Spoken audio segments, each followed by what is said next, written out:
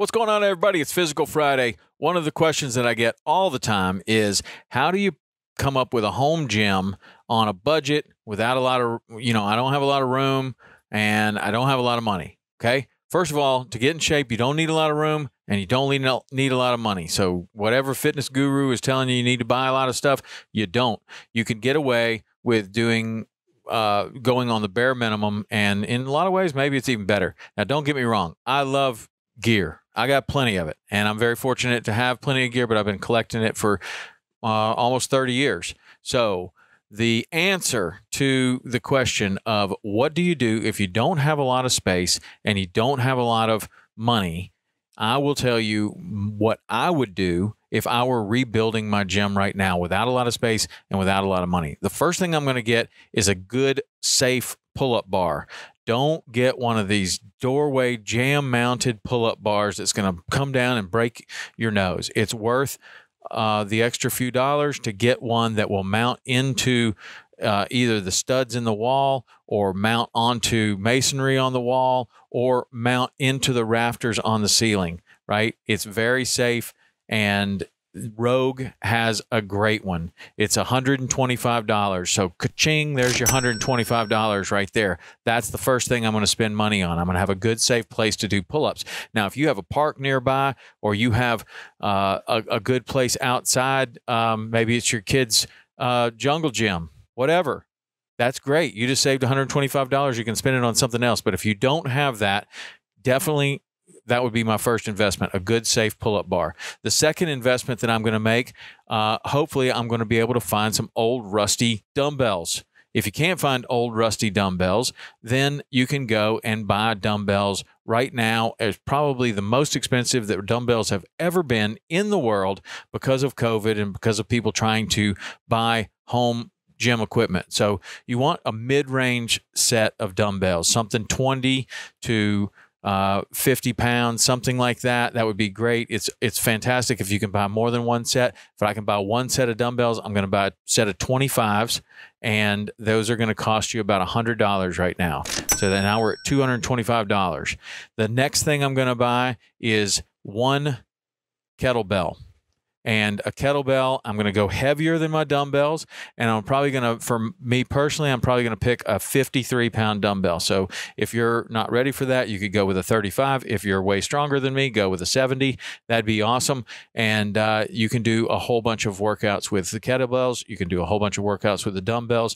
You can mix and match them and put these into a lot of different things. The next thing that I'm going to buy is a sandbag. Now, a sandbag is really great because it's very, very versatile. All of this stuff is very versatile, and these are the reasons why I'm choosing it. The Rogue sandbags, they're about $115, I think. The Rogue sandbags are fantastic because they're really durable. They come in a heavy duty case with a zipper and snaps, and within this are three 15-pound sandbags. So 3 bags inside of this one. So I can take those 3 bags out. I can use them as 15-pound weights. I can use them for all sorts of things.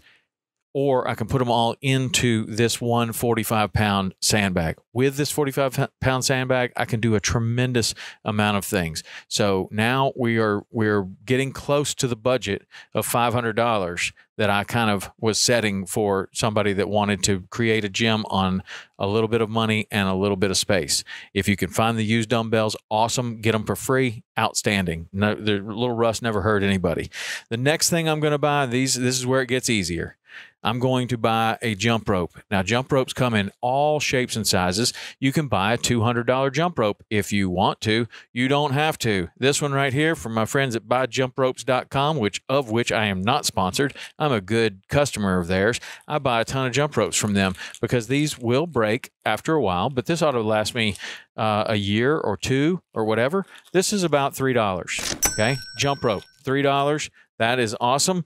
And then I'm going to finish out my entire deal here with a deck of cards that you can get anywhere. We've had the Tom Rowland podcast deck of cards. I'd suggest those. We're in the process of reprinting those, so stay tuned. We'll get some more of those. But in the meantime, get yourself any deck of cards. Deck of cards works awesome because you can do amazing workouts with the deck of cards. Very little space, very little equipment. The deck of cards workout, we've talked about it many times before, but if you're new to the podcast, there are 4 suits in a deck of cards. You put an exercise for each of those. So in other words, I would do burpees for spades. I would do push-ups for clubs. I would do sit-ups for hearts, and I'm going to do squats for diamonds. That's just a random workout off the top of my head. Every time I turn the card over, like this card turns over, it's a 2 of clubs. That means I'm going to do 2 push-ups. The next one is a 7 of diamonds. That means I'm going to do 7 squats, and on and on. You go through the entire deck, and you can make the jokers something else entirely and utilize some of your other equipment. But there you go. With around $500, you can come up with an amazing little exercise area. It's not going to take up any room hardly, and it's really not going to break the bank. So I'll do this too. If you want to, you can text me. Text the word budget to area code 305-930-7346. And that's the text that you can text that word budget. And if you text that, I'll send you 10 workouts that you can do with this equipment. 10 workouts that you can do with nothing more than a sandbag, a kettlebell, dumbbells, the deck of cards, and a jump rope. So if that's what you're looking for, hit me up. I'll send you some workouts. And if you are looking for a good gym in a small space without a lot of money, this will definitely get it done for you. All right, that's Physical Friday today. Fitness on a budget. There's no reason it has to be expensive. None whatsoever. See you next week.